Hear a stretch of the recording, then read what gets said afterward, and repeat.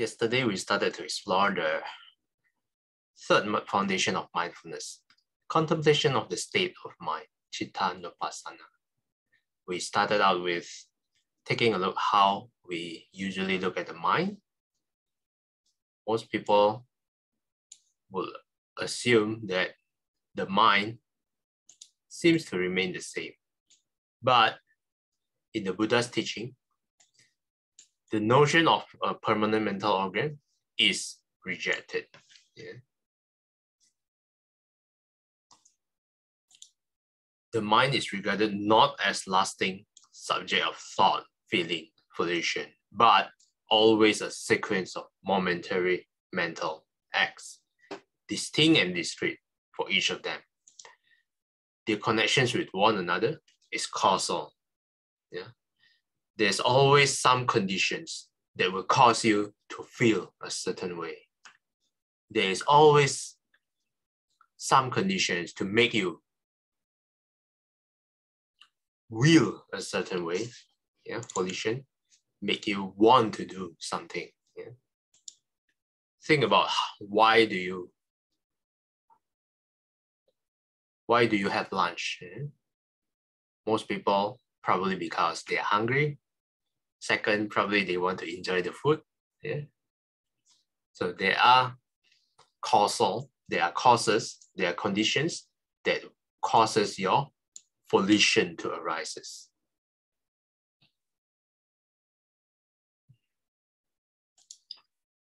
The connections of all your mental activity, mental acts, are all conditions rather than substantial. What does substantial mean? Means that the thought appears for no reason. The mental act appears for no reason. It just appears on its own. Yeah, can you think of anything like that? If you have any, we can explore whether it's truly substantial or is it also caused by conditions. Yeah. This is like the exercise of emptiness that Shifu gives. Yeah? If you recall in the Heart Sutra workshop. Okay, let's move on to the next paragraph.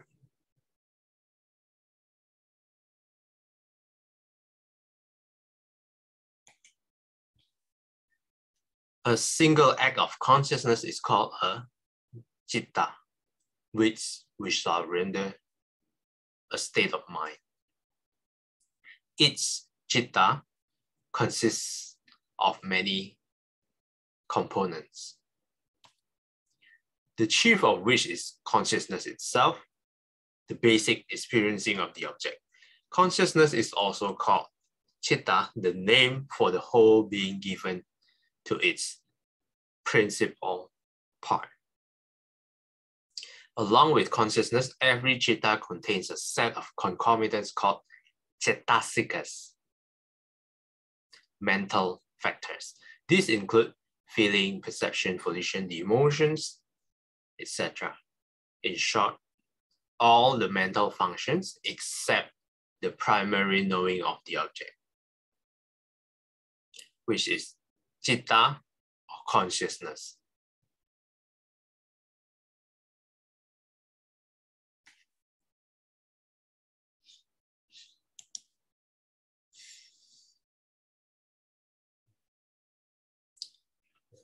A single act of consciousness, citta.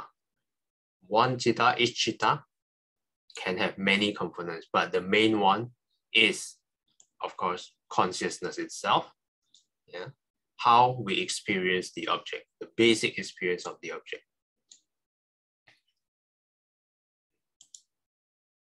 Consciousness is also called citta, the name for the whole being given to its principal part.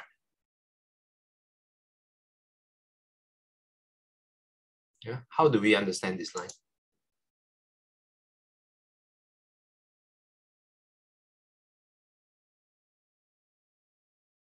Yeah, does any of you get this line? The name for the whole being given to its principal part. I think it was referring to this line. A single act of consciousness is called a citta, the whole thing, a state of mind. This state, the whole state of mind, the chief component is consciousness itself. And then the chief component is being given the same name, citta as well. The name for the whole, which is this thing, this is the whole, being given to its principal part, because its principal part is consciousness, is also named citta. Yeah? I think this is what is meant. Do you guys agree? Yeah, okay. Yeah, I think the confusion comes because both of them are named citta, but we have to distinguish them that one is the whole thing, citta of the whole thing. This whole thing, the main whole thing, most of it are, the principal part is consciousness, a big chunk of it. And this is given the name citta as well. Yeah. So this is what this line means, I think. Moving on, along with consciousness, every citta contains a set of concomitants. Yeah, let's define concomitants here. Yeah, a phenomenon that naturally accompanies or follows something. Yeah, something like components.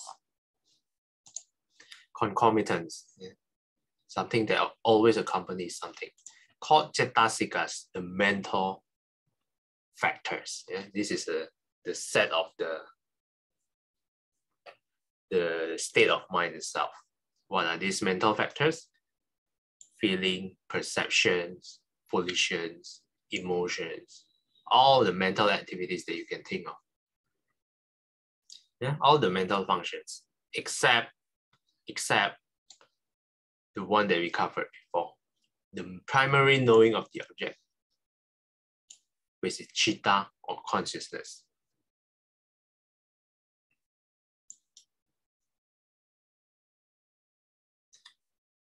Any of you would like to add anything before we read the next paragraph?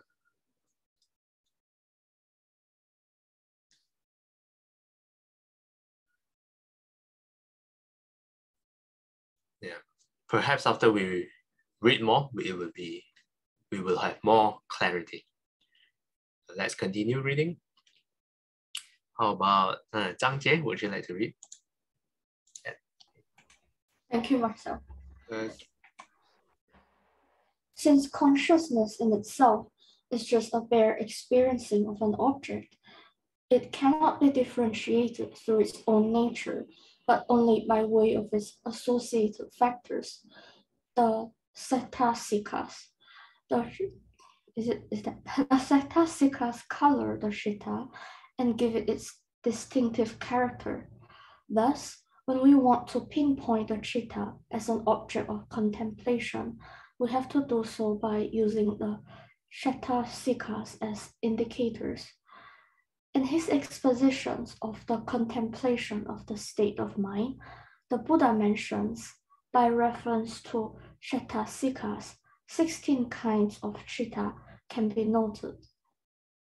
The mind with lust, the mind without lust, the mind with aversion, the mind without aversion, the mind with delusion, the mind without delusion, the cramped mind, the scattered mind, the developed mind, the undeveloped mind, the surpassable mind, the unsurpassable mind, the concentrated mind, the unconcentrated mind, the freed mind, the unfreed mind.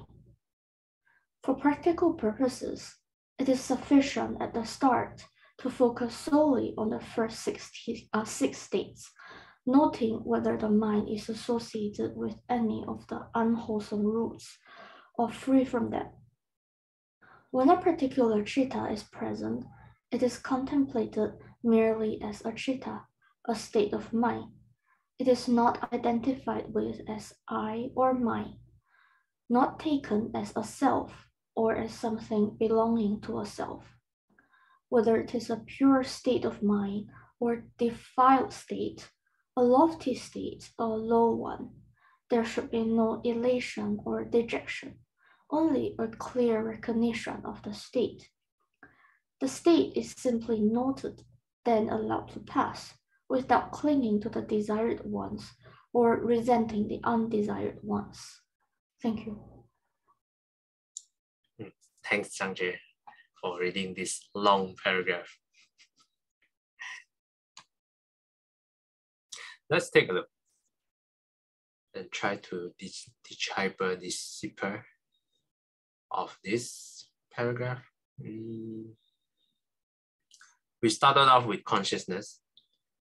In itself, it's just a bare experiencing of an object. It cannot be differentiated through its own nature, but only by way of its associated factor, the cetasikas. The cetasikas color the citta and give its distinctive character. Thus, when we want to pinpoint the citta as object of contemplation, we do so by using the cetasikas, the mental factors, as indicators. What are these indicators? 16 kinds of citta. Let's take a look at the first 6. First, the mind without lust, with aversion, without aversion, with delusion, without delusion. These 6 are recommended to begin with here. For practical purposes, it is sufficient to start firstly, focus on the first 6 stages, noting whether the mind is associated with any of the unwholesome roots or free from them. Yeah, the first 6 basically aversion, lust, aversion, delusion. Yeah, and then if you multiply by 2, firstly, without all these 3, and secondly, with all these 3, then it becomes 6 in total.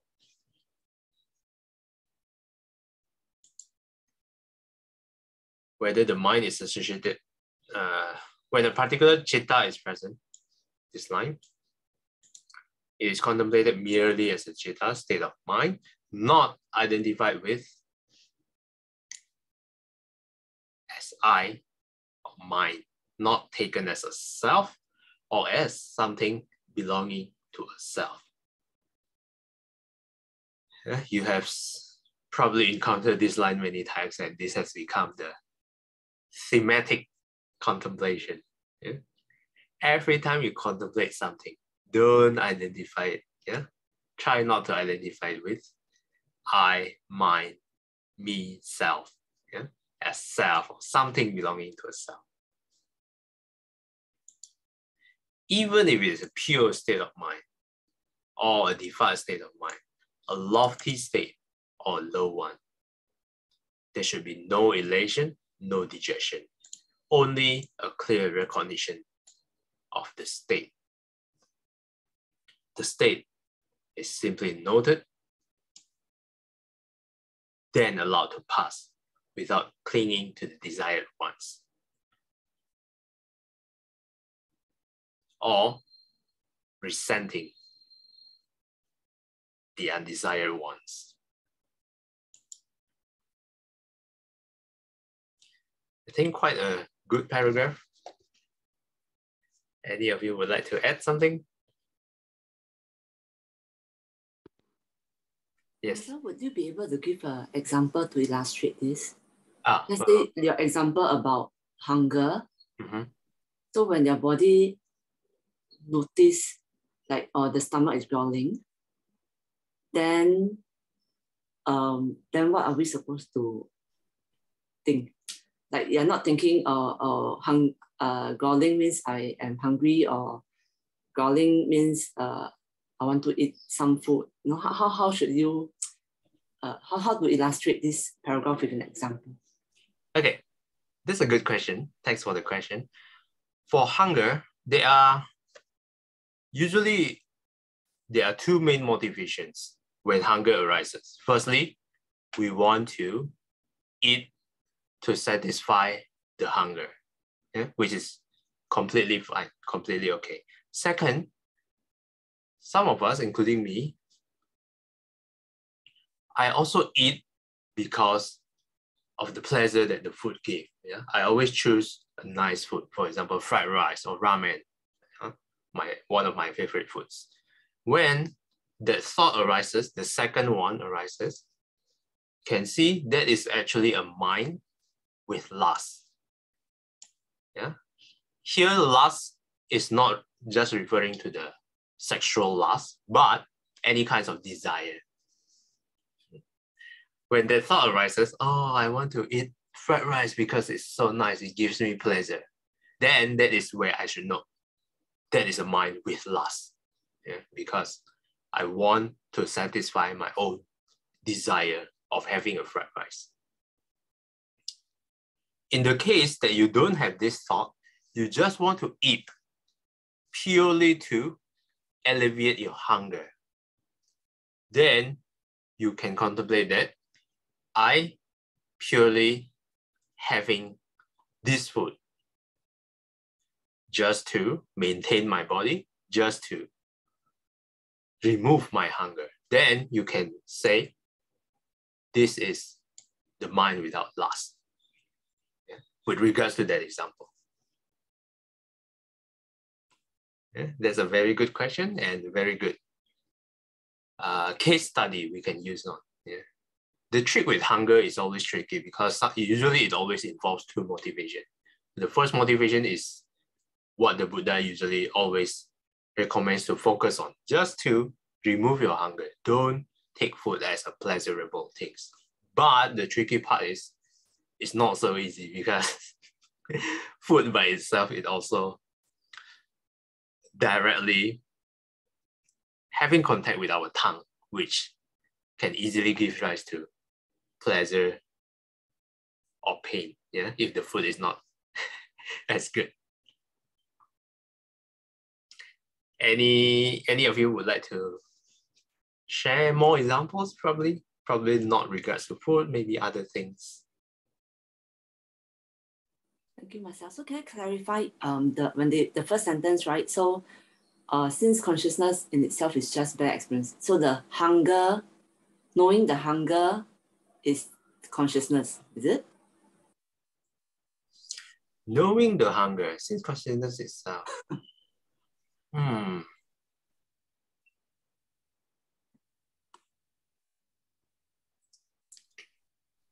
And when you say your craving for things, then are those the other associated factors? Like, you know, I just couldn't understand how to interpret this with an example. That's a good question. Let's see.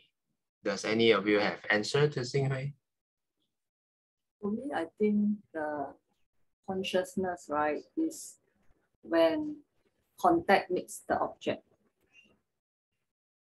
Then it gives rise to that consciousness. So we have 6 main consciousness, right?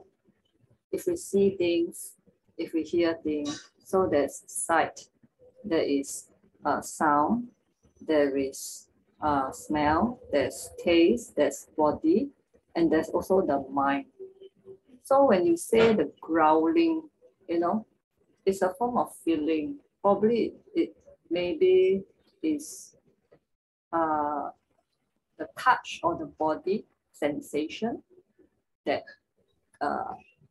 have that growling, and maybe you hear the sound, it's a sound. So when this happens, and then very quickly your mind, the 6 consciousness will start to have thoughts arising.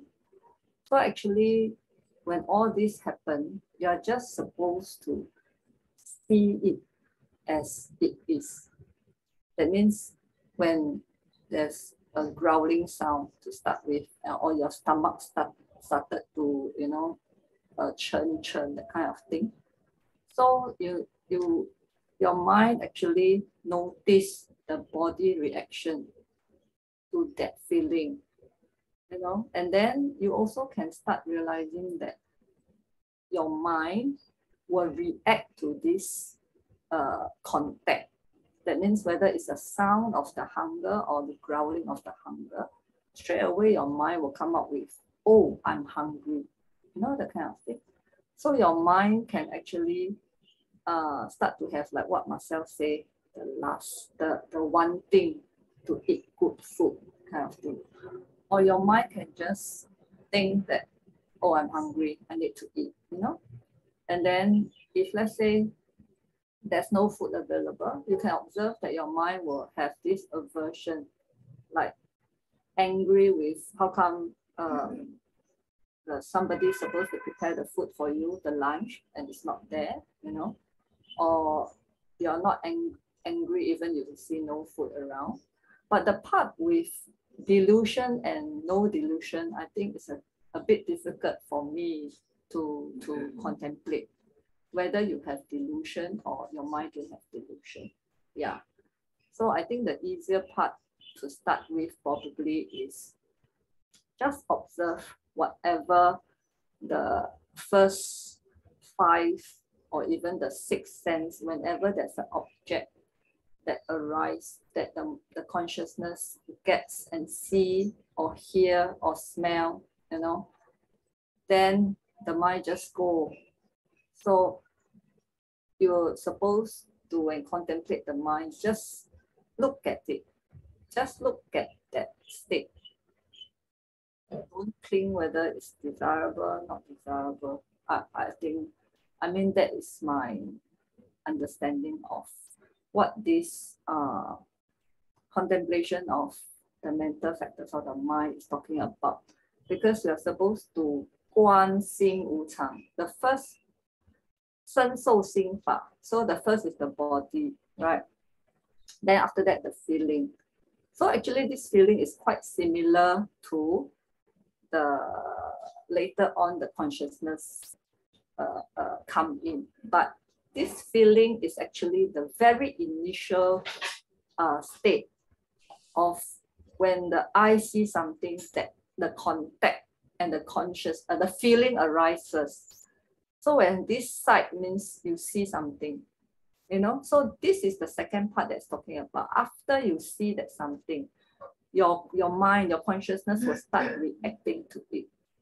Yeah, so we are supposed to, after 观身不净, 观受是苦, 观心无常, so we are supposed to later on contemplate and know that everything is impermanent. So we are just you know, whenever contact feeling arise, then all your perception, your volition, everything will follow. So this is the part of the consciousness.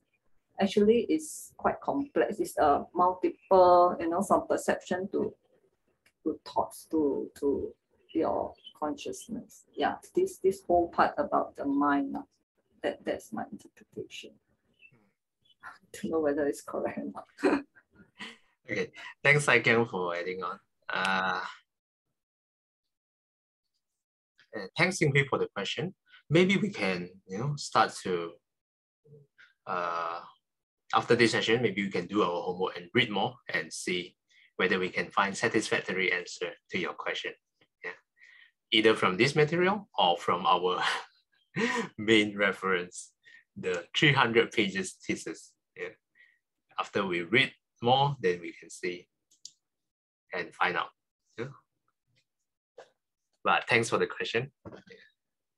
Good question, and thanks again for helping to answer. Any of you would like to add anything before we wrap up for this morning?